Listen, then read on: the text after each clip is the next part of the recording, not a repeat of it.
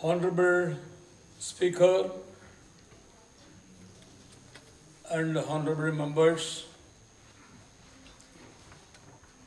I extend my warm greetings to everyone on the occasion of the commencement of the fourth session of the 14th Nagaland Legislative Assembly. It is a great pleasure for me to address this august house for the second time. I am confident that this session, as always, will witness learned deliberations on important matters of public interest and welfare. We continue to remain mindful of our unresolved Naga political issue, which has been one of the major constraints in the pursuit of our development and welfare goals. My government have been giving, I will continue to give the highest importance to the peaceful resolution of the Naga political issue. And we will take every possible step in furthering and strengthening the ongoing peace process and in playing the role of active and constructive facilitator. We are trying to ensure that our education system at all levels keeps pace with the time and the newest developments in the educational sector. The Department of School Education have designed interventions through various mechanisms, such as strengthening of education management information systems, developing a teacher attendance monitoring system, formation of professional learning communities of adult learners consisting of system leaders, education managers and teachers to strengthen continuous professional development through decentralized capacity building models. Further, for enhancement of the overall learning environment, we are planning to construct 16 school complexes based on a hub and spoke model known as the Lighthouse School Complexes. And I am happy to note that the National Assessment and Accreditation Council has successfully accredited 36 colleges out of 71 colleges in the state through the initiative of Department of Higher and Technical Education. Out of the 17 government colleges also, we have been able to get 13 colleges assessed by NAAC. Our aim is to get all the remaining colleges also assessed at the soonest possible time. My government is proud of the immense talent and achievements of our youth in the sporting arena. In every sporting event that we have participated in recent years, both at the national and international levels, our boys and girls have shown their mettle by regularly winning medals. The most notable recent achievements are winning 8 medals in the last national games at Goa and 80 medals in the second Northeast Olympics held. The Department of Youth Resource and Sports commissioned 5 prefabricated multidisciplinary sports stadiums. Our state is also emerging as one of the music and arts capitals in the Northeast region and in the country. The renowned Hornbill Music Festival has emerged as one of India's biggest music events. The Department of PWD and PWD R&B and PWD NH National Highways successfully carried out strengthening and upgrading of 1,021.63 kilometers of road in 2022-23.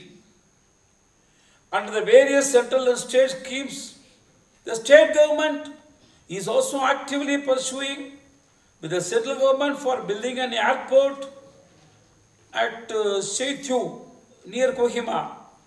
We have proposed the lower tissue 42 MW HEP and Zunki 24 megawatt HEP, which already received clearance of various ministries concerned in the Government of India, and the projects are now posed to ADB for funding.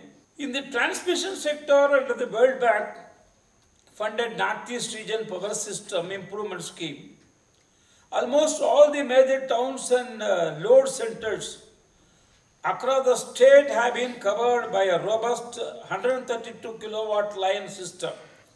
In recent years, several initiatives have been taken for promoting entrepreneurship and making our state an attractive place for setting up industries. The Government of Nagaland, in collaboration with the SIDBI,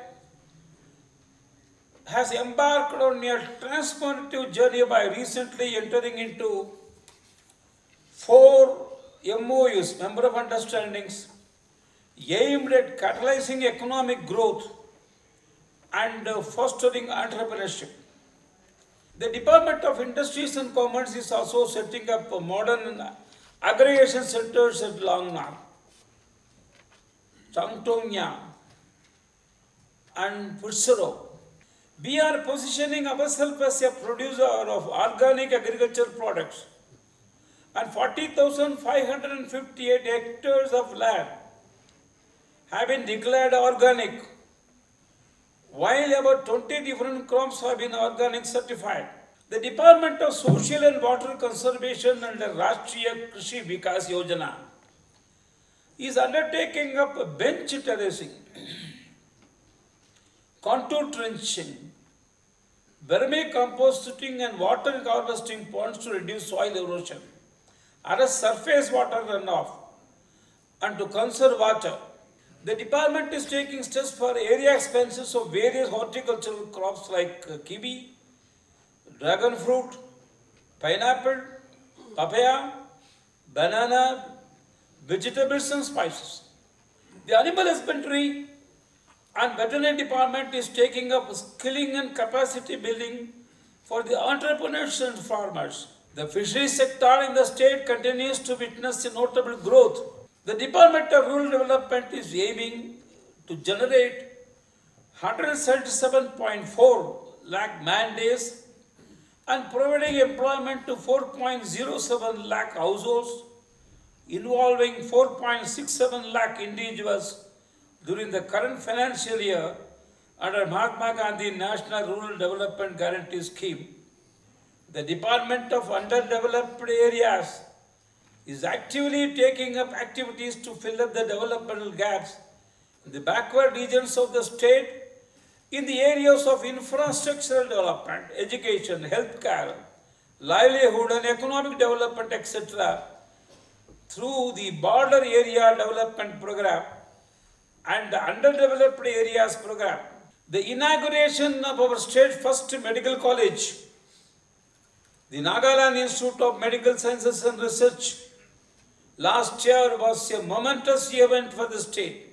After the total 30,766 dwelling units approved by the Ministry of Housing and Urban Affairs under Pradhan Mantri Awas Yojana, Housing for All mission in Nagaland, 18,261 DUs have been completed, and the remaining are at various stages of construction. On the matter regarding the announcement made by the Government of India for suspension of free movement regime along the Indo-Myanmar border across the state, this has evoked concern and anxiety among our people. especially those staying in the border areas. Our state is endowed with rich biodiversity and forest wealth, and the Department of Environment, Forest and Climate Change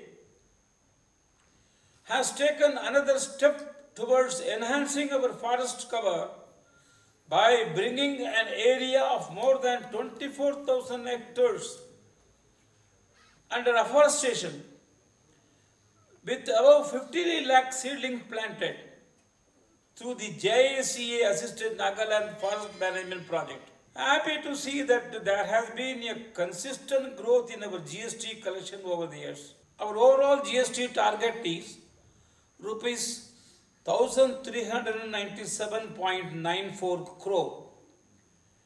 And as per the figure, up till December 2023, we have already collected rupees 995.35 crore and are hopeful of achieving the target.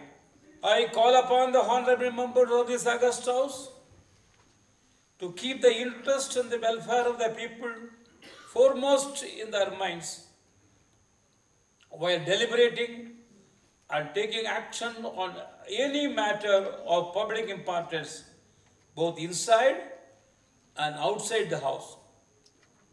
I wish this assembly session a grand success. Jai Hind! Nagaland TV, Sob Manulaga Awas. Watch us live on Geo TV and on your television sets as well. For Dimapur viewers, we are on channel number 994 in Global Chapter, and Kohima and Mokokchung viewers, switch to channel number 138 on Hornbill Digital. For all news and updates, follow us on Facebook, Instagram, YouTube and Twitter.